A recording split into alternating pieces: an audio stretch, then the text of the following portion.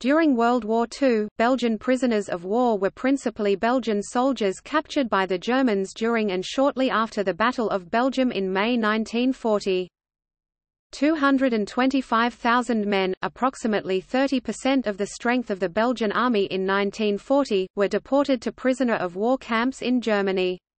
Large repatriations of prisoners, particularly of soldiers of Flemish origin, to occupied Belgium occurred in 1940 and 1941. Nevertheless, as many as 70,000 prisoners remained in captivity until 1945, and around 1,800 died in German camps during the course of the war.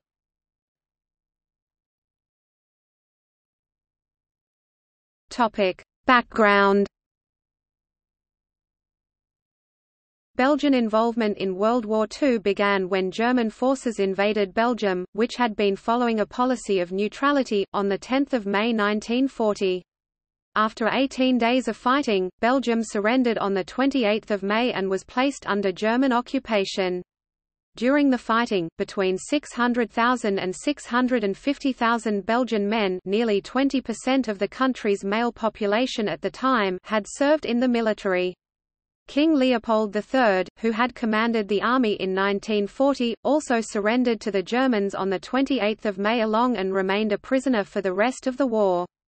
The Belgian government fled first to Bordeaux in France, and then to London in the United Kingdom, where it formed an official government in exile in October 1940. In Belgium, an occupation administration, the military administration in Belgium and northern France, was established in Brussels to run the territory under Wehrmacht jurisdiction.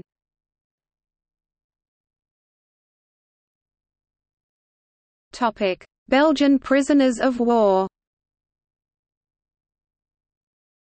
Virtually all the soldiers of the Belgian army who were not killed in action were captured at some point during the fighting in May 1940, but most of these prisoners were either released unofficially at the end of hostilities or escaped from poorly guarded compounds in Belgium and went home.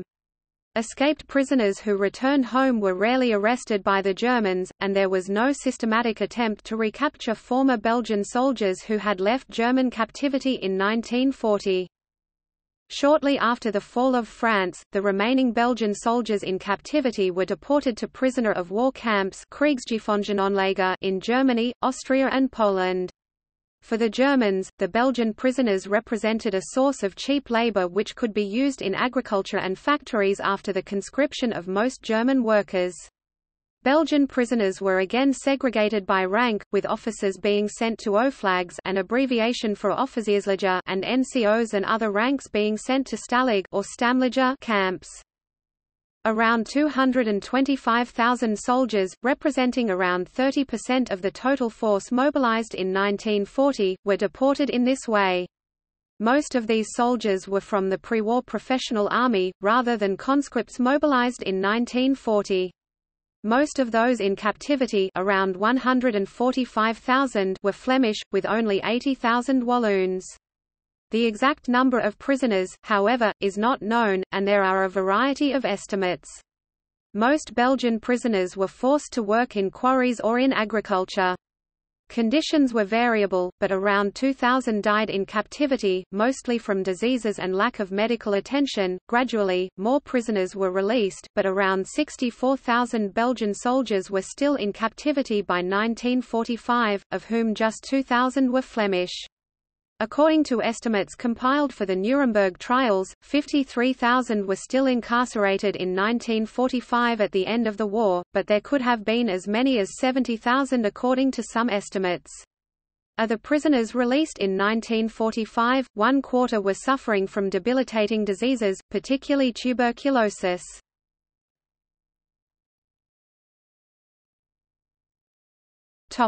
Effect in occupied Belgium. Charity collections in honor of the prisoners were common in occupied Belgium. The postal service in occupied Belgium issued sets of semi-postal stamps from 1942, "for the benefit of the prisoners of war" and their families.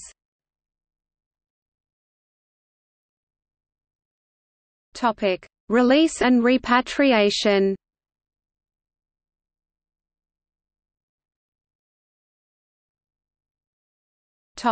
Repatriation and escape. Initially, the German military administration in Belgium viewed the continued detention of all Belgian prisoners as temporary and undesirable.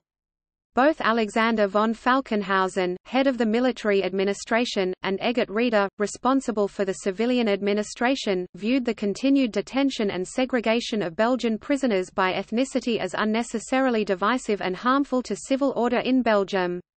On 15 July 1940, the military administration even announced the imminent release of all Belgian prisoners, although this was later condemned as a mistake.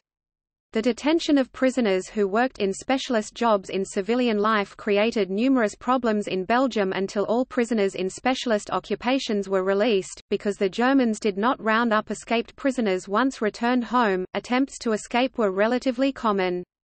A total of 6,770 attempted escapes from camps in Germany are known.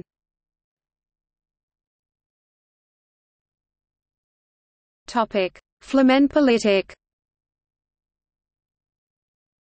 From the start of the detentions, the Nazi Party and Adolf Hitler were directly concerned in policy relating to the Belgian prisoners of war.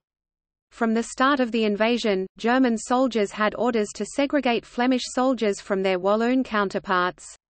The release of all Flemish soldiers already in captivity was ordered on 6 June 1940, but only had a limited real effect. The favorable treatment of Flemish prisoners of war formed part of the Flamenpolitik Flemish policy.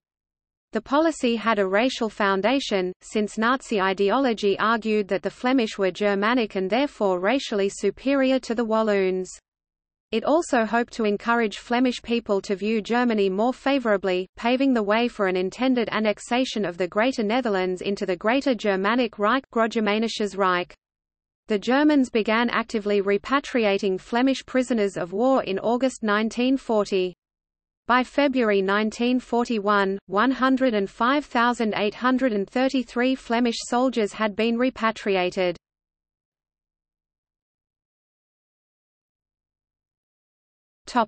Recognition. A total of 165,000 soldiers received the Brevet des Prisonniers after the war, acknowledging their continued status as war veterans during their captivity. A medal, the Prisoner of War Medal 1940–1945, was established in 1947.